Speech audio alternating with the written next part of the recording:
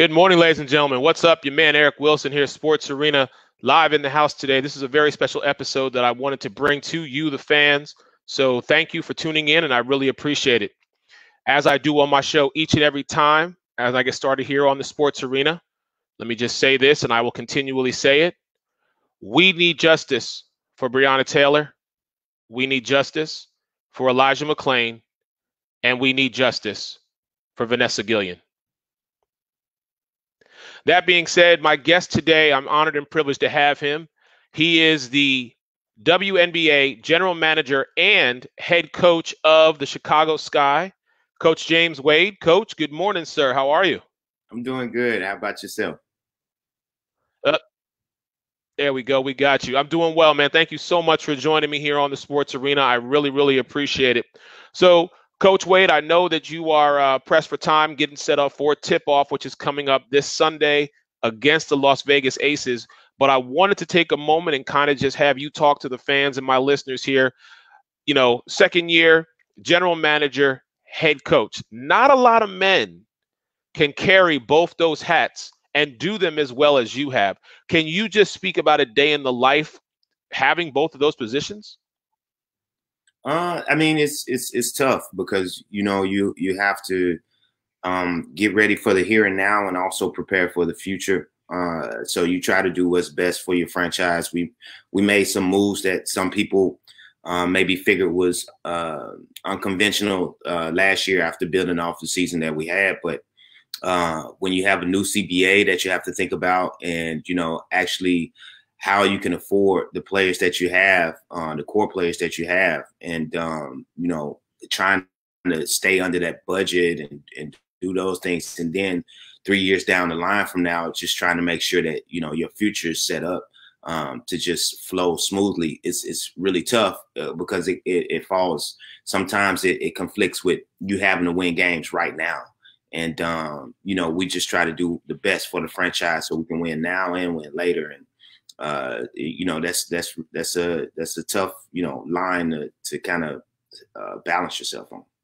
Yeah, and like I said, not a lot of men can and women can handle both those positions. So it's very reassuring to me when I see a man with a stature such as yourself who is able to not only be able to have that in the moment mentality, but that forward thinking vision of how do we keep this train rolling. So I have to ask you, being a head coach and a general manager, has there ever been a time throughout your entire career where you just took a moment, took a step back and said, wow, this is what I get to do every day?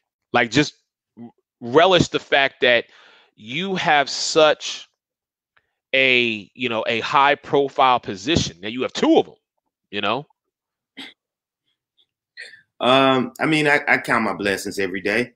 I don't know if I get a chance to just sit back and just appreciate it as much. Me and my wife, we talk about it sometimes. When we were in quarantine at home, we talked about it sometimes. But I don't get a chance to just really be in that moment because I'm still, driven on the goals that I have set for myself, and the goals, that I think this franchise has for me to lead them to. So no, I guess I do appreciate the moments, but they don't sit with me too long because I try to be as driven as possible, and being driven means always trying to think 2 steps ahead of everybody else. Oh, yeah. Yeah. Speaking with Coach James Wade, head coach and general manager of the Chicago Sky here on the Sports Arena. So with the collection of ladies that you have currently on your roster, I have to ask you, what are some of the attributes that players need to have in order for Coach Wade to kind of like, okay, she's someone who I definitely want on my radar?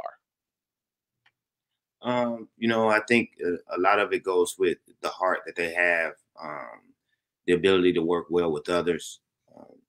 Talent, of course, it speaks volumes, but the ability to work well with others and to buy in. That's basically what I look for, and that passion, the passion that got you to the point where you're on the cusp of being a WNBA player, or the passion that has made you a successful WNBA player. That's what I look for, because um, mine is going to be there. Right. And so I just look for you to match it. Okay. So speaking of that, I want to do a little word association here with you. A word or a phrase when it comes to your players. So this is in no particular order. So uh, let's start with Allie Quigley. Allie Quigley, underrated. Okay. Stella Johnson. Um, Tough and timid. All right. Khalil Cooper.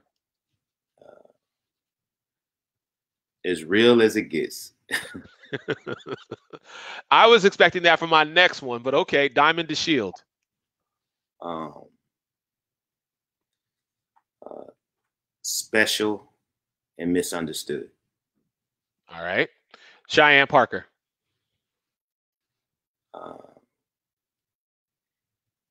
Unique. Azuree Stevens.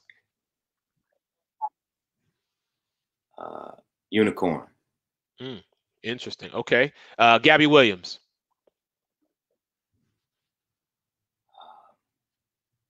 Blue collar.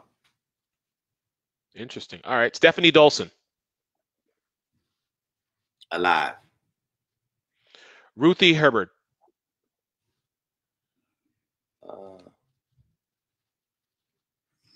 Smart baby.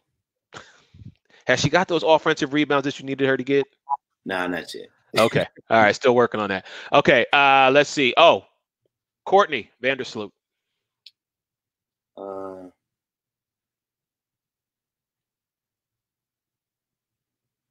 Heart.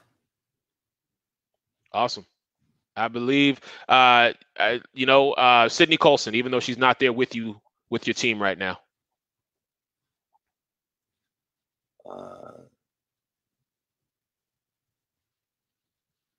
I mean, I guess I don't mean it. I can say man's best friend, but everybody's best friend. Okay. All right. And then another young lady who's not joining you or not in the wubble with you, and that's Jontel Lavender. Auntie. Okay. Awesome. So, given this unique opportunity and being in the wubble and having such just everything thrown at you, from not having a season to knowing you're going to have a 22-game shortened season, Coach, what's the driving force behind the team this year? I think the driving force is we want to be the best team that we can possibly be. We've seen how it is when we came together, and we've seen the transformation that we've made as a team. But it's time for us to take the next step. And whatever that step is, we don't know, and we're not going to put a limit on what it may be or what it may not be. But the driving force for us is just to be the best team that we can be. And we know that we need every bit of buy-in and all the health that we have to get there. So this is a special season that we know, and we don't have any margin for error. Jontel's not here, and Sydney's not here at the moment, but hopefully she'll get here soon. So we know that everybody has to do that much more. Yeah. And I love your hashtag this season. It's no ceiling. I actually, I follow you on social media. So when you gave that inspirational speech to the team, letting them know, listen, we're not setting expectations or limitations on ourselves this year. We have no ceiling. We are continually going to move in a forward trajectory, and we are going to go for that championship. That really spoke, just to the mindset of what a great coach is doing and empowering his players, especially, these young women in the WNBA. So when it's all said and done, head coach, general manager, how do you want to be remembered? That's a good question. I'm gonna be just as serious and frank as possible. Please. I think I don't really care about being remembered. Okay. I don't. I'm nobody special. I've always believed that. I just am who I am, and basketball is way bigger than me, and this world is way bigger than me. So I just want to just trickle off into the dust. I don't really care. Uh, I like it's so many great coaches I will never be one of them. Like you have Cheryl Reeve and you have Mike Tebow and Bill Laimbeer and Brian Agler and Dan Hughes and all these people. So just for me to be, you know, in the conversation with them right now, but after I'm gone, it's okay. You know. Well, Coach, let me just say this. You have made an impact in my life, and thank you for giving me this opportunity. So if the rest of the world don't remember you, I'm going to remember General Manager and Head Coach James Wade for giving me the opportunity to have this time with him here today, to be able to cover and interview the Chicago Sky. Best of luck to y'all this season. It has been an honor and a privilege. And, you know, one last piece I want to make sure I tell everybody, I've already shared this on my social media, and I'll do it again. You know, you wrote a story on July 17th. It was published about an experience that you had, and I have told everybody they need to go read this. They need to know and understand something as simple as standing up for yourself can be viewed as a negative when it comes to being a black man in America. I cannot tell you, I've read it several times. It has done my heart so much good. I have shared it with everybody. I'm going to continually share it because you truly encapsulated such a powerful moment. I am very proud to say that I know you, and I thank you for this time. Wow, Eric, that's humbling, my man. I appreciate it. I really do appreciate it. Yes, ladies and gentlemen, WNBA General Manager and Head Coach James Wade. Coach, I know this is going to be a great season for y'all. Best of luck to you and to the ladies. This is not the last time we will talk. Have a great day. I'm sure I'll talk to you sometime this afternoon during the Zoom media calls. Yeah, for sure. All right. Thank you. Ladies and gentlemen, that's going to do it for your man, Eric Wilson, Sports Arena. Hey, everyone have a blessed day. I will talk to you guys really soon. Please stay safe. Let's all be kind to one another. Have a good one. Say it.